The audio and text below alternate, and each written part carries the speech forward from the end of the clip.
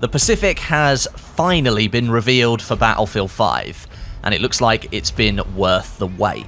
DICE released their 3.5-minute epic gameplay trailer yesterday, which I'm sure you've all seen by now, and it does give us a near-complete look at what's coming to the game in 2019 for the Pacific Theater. In this video today, I'm going to bring you all of that information and all of the extra details surrounding the Pacific that have now been confirmed by DICE. So we're talking about stuff like maps, weapons, and all other content. But a big disclaimer before I start, I have already played the new Pacific content. I've been at the DICE.com studio for the last 2 days, and whilst I'd love to go into even more detail and show you some proper gameplay, because I do have some, I'm not allowed to do that until next week when my embargo lifts. So for now, we're going to be working through the official information that we have publicly, so you know exactly what to expect when you see that gameplay next week and when the chapter launches on October the 31st. Okay then, let's start with the biggest stuff first of all, and probably the most exciting stuff, the maps in the Pacific. Now coming in 2019, we have 3 maps: Pacific Storm, Iwo Jima, and then Wake Island. Pacific Storm and Iwo Jima, they're going to go live the moment the update goes live on October the 31st. After the patch is downloaded, you'll be able to play those first 2 maps straight away, and then Wake Island is going to be arriving in December, roughly a month or so later. Now, Pacific Storm, it's almost the spiritual successor, or really the spiritual predecessor to Paracel Storm from Battlefield 4, because, well, this has happened before Paracel Storm. Paracel Storm set in modern-day future combat, and then here, Pacific Storm set during World War II. Apparently, the same level designer who worked on Paracel Storm worked here on Pacific Storm, so you are going to notice some similarities between the 2 maps, but it's a classic Battlefield map if we're going off of Paracel Storm. We've got that air, land, and sea combat all rolled into one, and the map lets you move between the islands, capturing flags spaced across them. And as the name suggests, a huge storm can engulf the combat as well, and that limits your vision according to the Battlefield website, so that's kind of giving me Levolution vibes from Battlefield 4 as well. Then there's Iwo Jima, the iconic location of that huge American invasion in the Pacific against a really strong Japanese defense. We've got the infamous beach landings, that's part of this map, as well as the grasslands beyond, and then up into the caves of Mount Suribachi itself. There will be cave combat here on Iwo Jima, and that is going to be really interesting. A wide open map suddenly going into tight caves could be really interesting. And then the third map, Wake Island, as I said, coming a little bit later on. This is coming in a reimagined form for Battlefield 5, but as we can see from this screenshot here in the trailer, it's still got that very familiar horseshoe shape that the island has been seen in many different versions of Battlefield games, and there's plenty of locations on it that will make for good flag capture points. It's Wake Island at the end of the day, so veteran players out there, this is a map that you should be looking out for.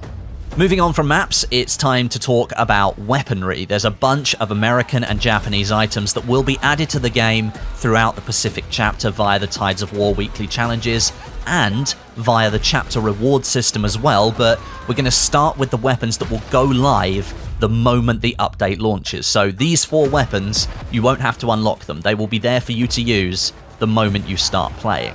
First of all, the M1 Garand. It's going to be available for the Assault class.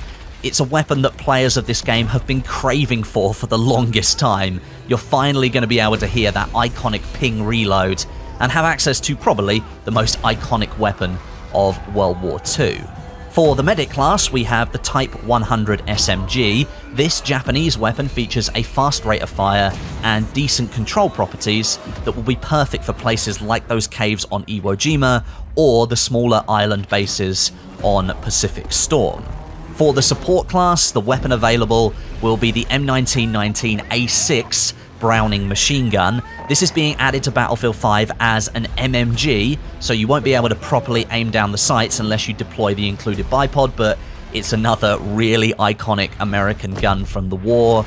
And then for the recon class, we have the Type 99 Arisaka rifle. Based on one of the strongest bolt-action rifles ever manufactured, the Type 99 is an upgrade on the previous Type 38 rifle. It uses a larger caliber round to inflict more damage. As I said, those 4 weapons will be available to you to equip the moment you install the Pacific Update, giving you some theater-authentic weapons to use, alongside all of the other weapons already available in Battlefield 5. There won't be any locking of weapons into specific maps or certain sections of Battlefield 5. All weapons added to the game at any point will be able to be used on any map or any part of the game, so you're free to choose to use whatever weapon you want. And then, over the course of Chapter 5, a bunch more weapons are going to be added to the game via the Tides of War challenges. We're going to have the M3 Grease Gun, the Nambu Type 2A SMG, the Type 97 Light Machine Gun, and the BAR A2, just to name a few of them. There's likely going to be quite a few more weapons and cosmetics added via the Tides of War that aren't detailed here, so stay tuned to the channel for more info on that as we get close to the launch of the Pacific chapter. Separate to the Tides of War, DICE is going to be handing out at least 3 other weapons via the chapter reward system, which is free for all players of Battlefield 5. The first one, the Jungle Carbine, and then the Type 94 and Type 97 sidearms. Those will be chapter reward items that will be unlocked for reaching certain chapter ranks. And then finally, 2 other things. DICE will be setting up the Lunge Mine, this weird-looking Japanese tank mine thing that we saw in the trailer. That's going to be a gadget available for unlock through Tides of War as well. It kind of looks like a weapon that could be used for a little bit of trolling as much as it can be used for destroying tanks, so I'm looking forward to giving that one a go. And also mentioned is the Barbed Wire Bat as a melee weapon that can be unlocked too. Sticking with weapons for a moment, we're going to discuss 2 others that kind of aren't loadout weapons. They're battle pickups being added to the Pacific map. So this kind of sets apart the Pacific maps from all others in the game. You can't pick up these kind of high-powered weapons on any of the European maps, so kind of excited. The Katana and the M2 Flamethrower are going to be your choices. And Battlefield 5 is kind of taking a leaf out of Battlefield 4's book here. It's bringing back these limited use pickup items, which I did rather enjoy in the old game, so it's nice to see them back here in Battlefield 5. These items are going to be placed on the map somewhere, and you can go and pick them up and then use them until you either die or run out of ammunition, as is the case with the M2 Flamethrower. How these pickups are going to work with the rest of your loadout, we haven't had any information on that yet. Having these limited use items back does add a little bit more flavour to the combat in Battlefield 5 though. Seems like it's going to be a little bit more fun for you to just run around with these things and have a mad few moments, and it's kind of like another threat for players to be aware of. Battlefield is a sandbox franchise after all, so adding a little bit of spice into the chaos in the form of katanas and flamethrowers, that is going to be for a good time. So that's it for the weapons, but now onto the vehicles. These are going to play a big part in the gameplay here in Battlefield 5 Pacific, and of course this theatre played host to a bunch of well-known vehicles from World War II. 2 brand new medium tanks come into the game, the M4 Sherman and the Type 97, the Sherman for the Americans and the Type 97 for the Japanese. That's going to give players something with decent armour and decent speed on both sides for fairly balanced gameplay, and it's just going to provide you with that massive hit of World War II classicness at the same time. DICE is also adding amphibious tanks into the Pacific maps in the form of the American LVT and the Japanese Ka-Mi tanks. Both of these vehicles will work in water and on land at the same time, so you can take the firepower with you from island to island on the Pacific Storm map. Now, as for transport vehicles, DICE is adding the Higgins boat for the Americans and the rather simple dinghy for the Japanese. In the trailer, we get to see the Japanese forces using that dinghy to stray some Americans that are on the shoreline. And whilst it does look pretty fast, it does look rather fragile. It is just a wooden boat at the end of the day, so that could be rather problematic. For ground transport, we have the MB Jeep and the Type 95 car as options for you to use. And then, if you're more of a pilot than you are a driver, The US forces are going to have access to the F-4U Corsair, and the Japanese will get their Zero fighter. Now, both of these planes will come in fighter and bomber variants, which means on the Pacific maps, you will only have the option of these two planes for the time being. Whether that's a problem for you or not, we'll have to wait and see. Some people might have wanted more planes to begin with, but this is the option that DICE has gone with. Now, one really important thing that I should mention for the tanks and the planes, DICE is massively expanding the specialization system for these brand new vehicles. Apparently, you're going to have several more branches to choose from within the specializations menu, lots more ways to really bury down and set up your tanks and planes the way that you want to. Apparently this is based on feedback from the European maps and the vehicles there. They didn't feel that there were enough options to really give you what you wanted, and so DICE has really gone and buried down for this and is giving you a lot more options apparently. And if you look at this image here, another thing I wanted to mention, the salad tank, as Jack Frag so eloquently named it. Does this mean, finally, that we're going to see tank body customization with the launch of the Pacific Theater? Because there's just leaves all over this thing. That's not normal. I really hope we do see that tank customization launch finally, after what has been nearly 12 months of it saying coming soon in the menus. Next up, we've got some squad reinforcement information. The Americans will be able to call in the Sherman Calliope, or Calliope. I still don't know how to pronounce that. This is a rocket barrage tank that will be able to devastate infantry and vehicles. And of course, they'll have access to their JB-2 rocket, just as the British Allied faction has done since the launch of the game. And for the Japanese, they're going to have their own option to call in their own rocket barrage tank, similar to the Calliope, but it will look like a Japanese one.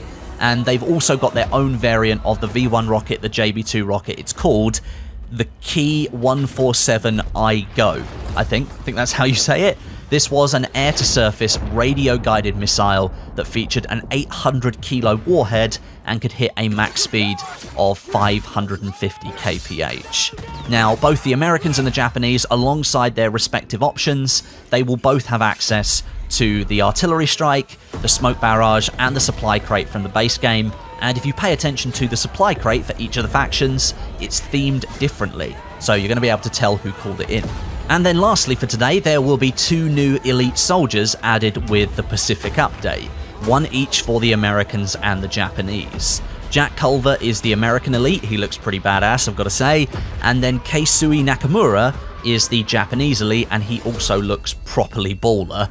But I do have to say that both of these cosmetic options, they seem to fit much more seamlessly into the setting than any of the previous elites that we've seen on the European maps. Perhaps DICE is really trying to scale back their previous approach to World War II in favour of something much more believable and authentic. That's what I'd like to believe, but apparently at the moment, all elite classes will be able to be used across different theatres. So the German elites, you can use those for the Japanese, and then the Japanese elite you can use for the Germans, and then for the British elites you can use those in the Americans, and then the American one goes back to the British as well. So that authenticity and that believability that I just spoke about kind of seems to be not happening with this choice around elites. And I said on Twitter earlier today, I kind of think the elites should just be limited to the faction that they were designed for. That way, the European elites, they stay in the European theatre, and the Pacific elites, they stay in the Pacific theatre. That way, I think everything is a lot more believable and a lot more sensible. That's just my opinion anyway. Right now, that wraps up everything that we know publicly about Battlefield 5 Pacific.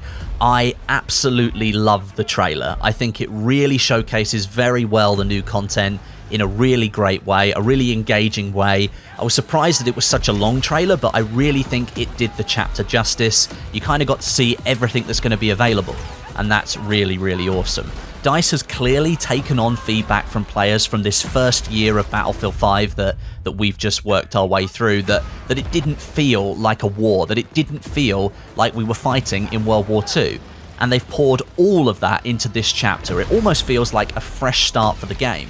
The trailer is completely different to that reveal trailer that we saw back in May last year. They could almost be completely different games. This trailer was true to the era, it represented the conflict in a respectful way, without marring it with those crazy soldier outfits, the stupid camos and these unrealistic injections that you just wouldn't expect to see. Of course, gameplay is the real test, and if you're looking for some of that gameplay, you are going to have to wait until next week, but make sure you're subscribed to the channel so you don't miss any of it, and turn on notifications as well.